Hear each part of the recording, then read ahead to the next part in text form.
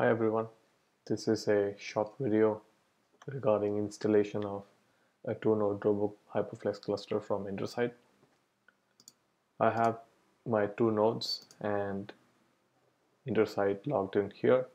I have launched the KVM as well just in case we need to see things. The first thing which needs to be done here is we need to claim our devices in Intersight.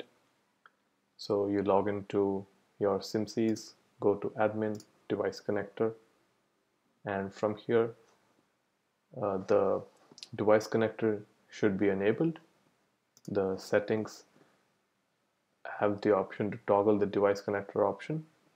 We need to make sure that allow control is selected under access mode. You need to have DNS NTP set up. The CIMCs should talk to internet. In case they cannot directly reach internet, you can enable proxy, mention proxy hostname IP and the proxy port number. In my case, the devices have direct access to internet, so I will directly claim these devices on Intersight. In Intersight, under devices, claim a device option will let you claim your HyperFlex nodes on Intersight. I will start with device ID and claim code from one of the 2 devices and put them in Intersight to claim these. A successfully claimed device will be seen here under devices as connected, show you the serial number and the CCO ID of who has claimed it. Once you have claimed both your nodes on Intersight, they will show the name of the node, their status, IP addresses, serial numbers, and as I mentioned, the person's ID who has claimed it. After successfully claiming both your nodes, the next step which has to happen is we have to create a HyperFlex cluster profile so that we can start the deployment of the cluster.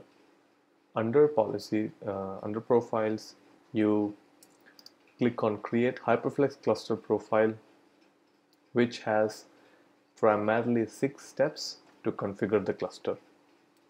You will notice that most of the steps are very similar to a traditional on-prem installer. So the steps are the same, it is just that they have been divided amongst these 6 steps on Intersight. You can leave the organization as default. I will give it a name as 2-node RoBo. We need, I would select 4.02a, the latest HyperFlex data platform version. This is a HyperFlex Edge cluster, so I will let it remain as it is. I prefer to give it a description mentioning that this is a 2-node RoBo. When I click on next, the next thing which it'll ask is the complete cluster config. The first section of the cluster configuration is security, where we need to key in the hypervisor ESXi and so hypervisor ESXi password, which we need, and the controller VM password. Once you have keyed in these details, the next thing which you need to specify is the DNS NTP and the time zone config. vCenter is optional. You can even register the cluster after deployment. Storage configuration is something which is optional again. In case you need to optimize your cluster for VDI deployment, you can check this option. Clean disk partition is an option which will run clear path table on the disks which are there associated with your nodes. This is not needed as of now. Auto support is again optional. IP and hostname information will specifically ask you for information related to the management network of both your both your hypervisor and your controller VM.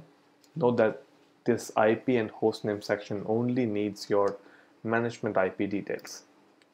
From here, the network configuration will ask you whether this needs to be a 1 gig HyperFlex cluster or the 10 gig one.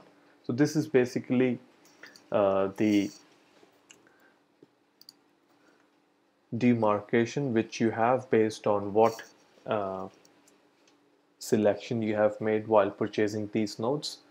1 gig HyperFlex Edge cluster does not need WIC cards. It can be deployed using the 1 gig ports which are available from the LOM ports or the PCI card on the LOM, the MLOM port. It all depends upon what kind of config you're using. There are 3 possible network configurations available. First will be single switch 1 gig, the second will be dual switch 1 gig, and the third option will be a 10 gig network config. I will be choosing 10 gig HyperFlex Edge cluster config because I specifically have my nodes configured with MLOM for the deployment. So these are the 1387 cards which I am using for my deployment. Both of them should have the same type of config. Both 3rd and 4th generation adapters are supported. Once you have keyed in the type of config which you need and specified the management network VLAN, the next step, again, proxy settings is optional. You though have to specify the HyperFlex storage network VLAN ID only. So HyperFlex storage network has been segregated into a separate section which just needs the VLAN ID. The ESXi storage interfaces and the storage controller VM interfaces, specifically the VMK1s and the ETH1s on your hypervisor and controller VM respectively, will be given an IP from the private range, the APIPA IP 169 network, directly by Intersight, as it happens in a traditional edge cluster. Once you have keyed in all the sections of the cluster configuration part, you will see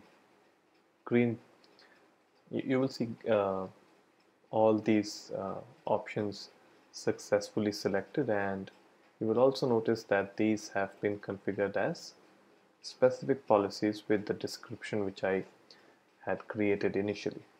The next step, or the third step here, is node assignment. We will be selecting both our nodes which are already claimed. Click on next. The 4th option now will take us to the node configuration option. So if you check at this section, IP and hostname is something which is already specified. We need to specify the cluster management IP address. So in the node configuration section, when you have specified the cluster management IP address, you will come on to the 5th step of this cluster profile, which is the summary tab. Here there will be errors, warnings listed. These warnings specifically talk about the edge deployment which has a replication factor of 2. I have not configured a vCenter, and that is why the policy mentions that it's not configured, and you can very well register the cluster post vCenter installation or simply once the cluster is deployed. As this cluster only has 2 nodes, Intersight connectivity is always needed so that a node failure can be tolerable, and that is the third and the final warning. Once that is done, we will choose the option validate and deploy so that we can start the cluster creation.